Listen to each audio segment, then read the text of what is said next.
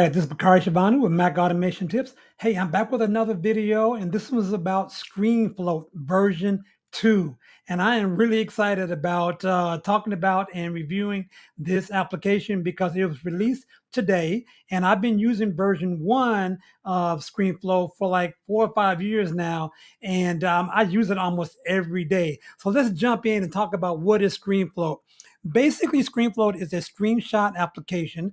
Many of you probably use it, but you might not know that this particular one here, you can take screenshots and they will float after you take it. So this, for example, let's trigger the shortcut and we'll just capture this right here. All right. And you see how now it floats on your desktop. This is just really, really great. There are other applications that do the same thing here, but man, I think the ScreenFloat has surpassed them all, right? So I'm quickly going to go through some of the things, some of the new features in the ScreenFloat, and the website itself has plenty of documentation and videos, so I'm not going to go through all the how-tos because it's fairly simple to use, but I want to show you all the options that it exists, right? And so, and you notice what I just did right there. You can also change the opacity just by sliding up and down on your trackpad, for example. But anyway, I'm trying to jumping ahead a little bit. So you can take this screenshot, and what I normally do when I take these kind of floating shots is because either I'm working on a blog post, or I'm working on a website, or I might take a shot that I want as a swipe file. I want to save it, or it might be a how-to screenshot, how I did something and I want to save it to remind myself how to do it. A lot of times it's a quick reminder of something I might just take a shot to remind me to do something later in the day, right? Or if, say that I have an email that has some instructions in it and I don't want to leave my email open, I'll just take a quick screenshot, put it to the side, and reference that screenshot as I'm doing work. So there's a lot of different things you can use for ScreenFloat shots like this.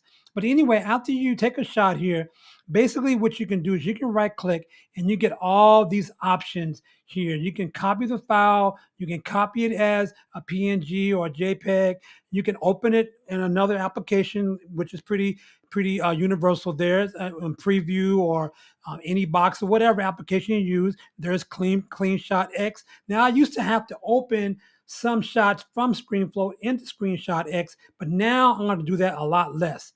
You can share it also to your iCloud, to a link, and somebody can download it from there. You can share a download link into also other applications, and you can also share the tech data. So basically what we have here is we got text inside it, so we can copy all the text, or you can copy certain parts of the text, or you can redact certain parts of the text. I don't think too many other OCR applications do that like this. And so that's really great. You can also export the shot, you can print it, and you can also go here and you can edit it. You can edit the title, you can give it a rating or what have you, stars, you can add a tag to it, you can add some notes to it. And let's go back. You can resize, crop it, rotate it. And you can also annotate. So that was not in version 1, and that was one that was in CleanShot X. So I have to do that CleanShot X. But now you got annotation tools right here within ScreenFloat, which is phenomenal, right? And I'm not going to go through. These are pretty standard here, so you can kind of go through those and look at yours yourself. So we're going to also, again, we're going to right click, and you can also do in the organize section, you can add it to your favorites before you save the shot. You can add it to a new folder or existing folders. You can rate it, and you can show it in the shot browser, which I'm going to do in a minute. And you can open settings. And then another thing that we have here is what's called, I'll talk about that when I open the shot browser. But anyway, so in the settings. So let's go to the shot browser here and see some of the things that you can do here. So in the shop browser, again, you can do some of the same things here. You can, save it to a particular folder right here. And you can also create what's called smart folders. And these are smart folders that are based upon rules that you set, right? And so say, for example, you want to, you wanted to filter all the shots with a certain title, all the shots that were in a certain application or have a certain rating or on your favorites, that kind of thing. So this is a really great way to, organize your shots using that. And again, if you're like me, I take like dozens of shots throughout the week. And so this is really handy. I don't save all my shots, but the ones I do save, I sometimes come back and look at them. All right. And again, you can do the same thing here within the browser, and you can access the browser in your desktop menu bar. So you can do some of those same type of settings and access there. You can also select the shot and change the information if you want here as well, and you can export and those kind of things. So you can do a lot of those things, and you can also reopen a shot in if it's saved to your browser, you can reopen it and have it floating as well. So bring this back up here. And another thing you can do is that you can also quickly save a shot to your desktop by just dragging it to the side there, and it'll go right into your desktop. All right, so let's go. So now let's go quickly to the settings, because there's a lot of features in the settings that you can want to look at as well. And so let's take a look at those.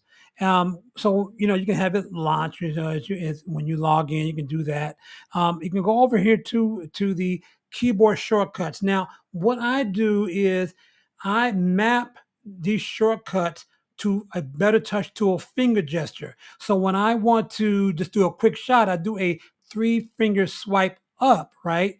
And that will trigger this shortcut, and I don't have to bring my hand back to the keyboard in order to do that. It's the same thing with the recording now. So now what I did is I do a 3-finger swipe up while I hold down the Option key, and that's a way I can do it really, really quickly. And so if you use Better Touch Tool, that's the way you can do it.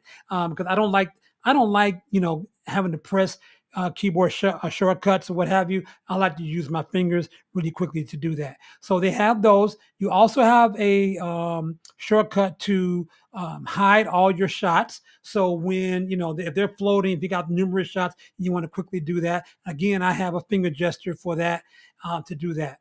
And then you can also toggle the shot browser, which is in the menu bar, the desktop menu bar. Same thing over here, capturing here. You can go through these, and you can disable this if you want.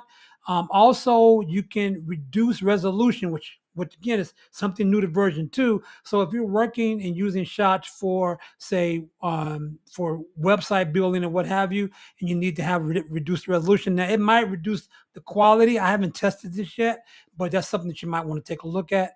And you can also decide what you want to happen when you take a shot. So maybe you want to just say take a shot and you have it directly go to the trash, but it will save the shot inside of the browser, right? So you can switch these when you need to, depending on when you need that, right? Same thing with your recording shots.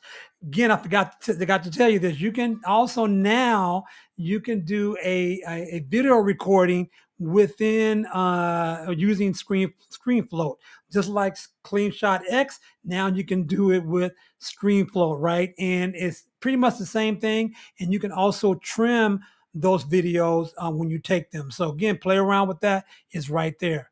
Same thing with your floating shots. Now, one of the things that's really cool about this one is that you can have your floating shots appear, everywhere, or you can say, I want the shot to appear in the current app. And that is really great. So think about if you have some applications that you don't open a lot and you want to keep those shots that you take, you want to keep them kind of pinned to that application. That'll be a great way to do that. And in fact, you can also, when you take a shot, you can select to have it kept inside the current app. So that's something that's brand new, and I don't think any other application does this. Another thing that is really great here is double clicking. You can double click on a shot and have it to close a shot, or you can have it do a whole bunch of other things. You can have it hide the shot, or close and move it to the trash, or close and delete the shot. So close and delete the shot means it's not going to be in your trash. Will be totally gone, right? And there's a lot of other options here that you can choose from. Now, I'm not just like maybe several dozens of things you can do. So you have to figure out like what do you want that double click to do. Now, another thing that you can do is you can hold down a modifier key, and here I have so when I hold down a modifier key and then I double click, it will favorite. So that's the one I'm choosing right now, but I'll probably change it, okay, based upon what I need the most. But man, there is a lot of options here for what you do. That's a huge time saver to be able to do another action on a floating shot. That's great. Another thing here you can do is you can have when you close a shot, you can have it when you hold down the option key, you can have it do certain things as well. Hide a shot, move it to the trash, or delete the shot. And then another thing that I did not show you here is I'm going to show you in a minute. Is you can actually let me try to pull this over here, and you can actually do. You can hold down your option key here, for example, and right click, and you can get a color code or a hex code that you can copy to your clipboard, right? So this right here also is another thing that will reduce me having to use another application to do this. And this is totally great. I really love this. All right, so that's another thing you can do, and so you can do you can control the options here or the settings for your color picker there.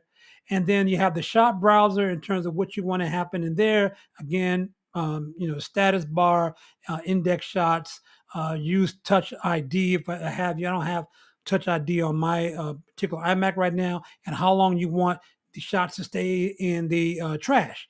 So you can do that, and then you can also you can also enable iCloud sync if you're using ScreenFloat on another Mac or what have you.